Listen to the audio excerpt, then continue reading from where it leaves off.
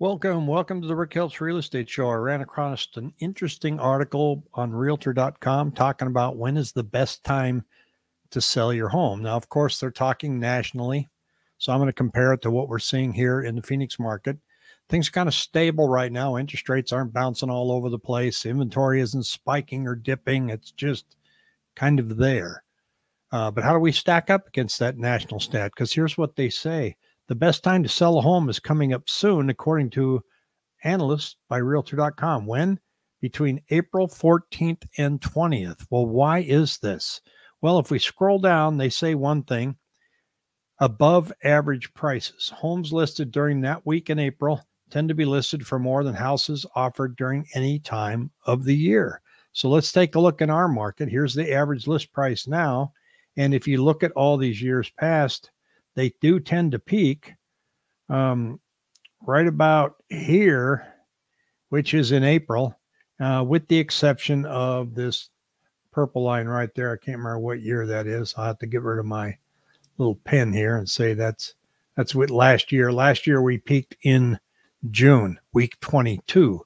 So as far as list price were going, you started to come back down. So that stat is not that far off. Now, what else are they saying? More buyer demand. Well, let's see what there is here. We're seeing listings under contract have been going up, and the buyer demand always seems to be the strongest for us here in March versus any other time of the year. And then it slowly kind of goes down. But again, this market, it all depends on interest rates. But the interesting thing that's really going on in our market is look at the buyer demand for new construction. New home sales year to date. That's where all the volume is right now. So if you're thinking of listing your home and selling it, understand just how many new homes are being sold right now. You've seen the videos that we're overbuilding and it's terrible. Well, they're selling, folks. And you should go out and take a look at them and see why they're selling. What do they look like? What kind of things are they offering? This is seasonal trends for closed sales, because back here, again, it says faster time to sell and less competition. So if I look at the seasonal trends here on sales, let's see, these are when they closed. So they closed in March. These contracts were written here in February. We had a bunch of them close in April, 181,000. Those contracts were written in March. So we do sell more homes seasonally this time of year. Sales per month, same thing. They tend to go up. These lag about 30 days. You'll see here that in March they've peaked, and then in April they start to go down. So that is not exactly following the national trend, but it still looks and shows you that March is a pretty good time to list. Does get a little slower in April. Most of that's driven by snowbirds leaving, but we see another resurgence in listings coming along in May as people want to move before school starts here in the Phoenix area, which starts about third week of July, if you can believe it. New listings by calendar month. March seems to lead the year in, year out. January is a close second. This is where we're at this year. We've actually had more in March this year than January. People are always optimistic in January. The holidays are over. They put the home on the market. They go, I was a little too optimistic. So we end up with the highest number of price reductions in February every year. Now, this is something you should pay attention to. This is what's going on in the resale market, because it's really going on in the new build market, and that is seller concessions. The builders are giving buyers all kinds of things, including the kitchen sink. They're buying down their rates. They're giving them credits for closing costs. They're giving them good prices on things at the design center. Like it or not, that's going to be your competition. And 45% of our homes right now are offering seller concessions in closing costs to the tune of an average of $9,187. So keep that into consideration as you're looking at where you're going to price. That is your competition. Your competition is new builds, and they are winning. They are way up. That wasn't the new build report.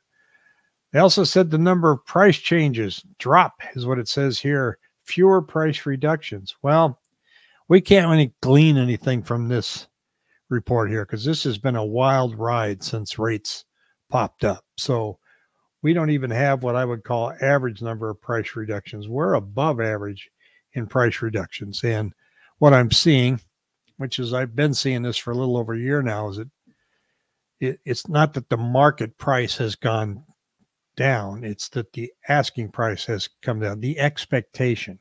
I think I can get this. Let's test it. And if it's not working for you, then you mark the price down. So you've got to make sure that you're pricing accordingly in this market. Staging is everything. If you're going to sell, then start packing now. You've already made the decision you're going to sell. Take all personal photographs off the wall. People feel like they're invading your privacy if they go in and see, Uncle Bob and Mary on the wall and your grandkids and stuff, and just pack them up. Take them off there. Less is more. Try to get as much clutter out of the house as you possibly can.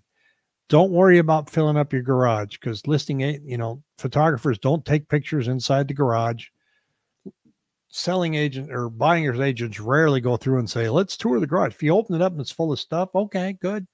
We expect that. You're getting ready to move. So don't worry about that, but get that stuff out of the house and make it look as close to a new build as you possibly can. Now, a backyard that's full of weeds and it's got things in disrepair, that's a real turnoff. So take care of your yard, take care of your pool. If it's green, people don't like that. Same with your front yard, the curb appeal.